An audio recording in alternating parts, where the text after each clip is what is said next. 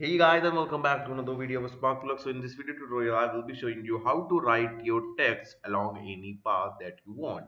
So switch to workspace and let's say start by making a sketch. Now simply just first of all make the profile that you want your sketch to be. For example, let me just draw a spline like this. It could be any profile as a circle, a spline, an arc. It could be anything. Go to text and it will ask you about the type, the text. So basically click anywhere and draw a box like this. Once done, go to type of text and click on text on path. Now select the path like this.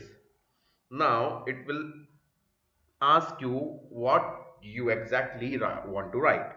So let's make it 1 2 3 4 5 6 7 8 9. Now the next thing is it will ask you about the font.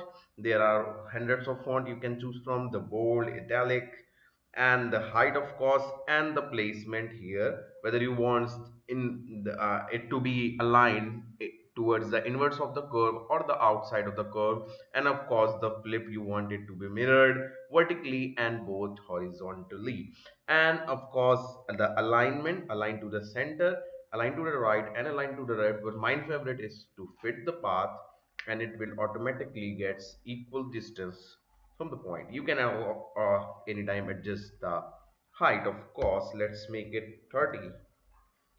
So I think 30 is quite big. Let's make it 20. Now once done, you can finish the sketch and you will have your sketch like this. So basically again you can just use the sketch to make the extrude, to cut holes through anything. For example, here I took the sketch as an circle. So I took a circle and draw the sketch around a circle. So this has limitless use as per your imagination is concerned. So hope you guys will enjoy.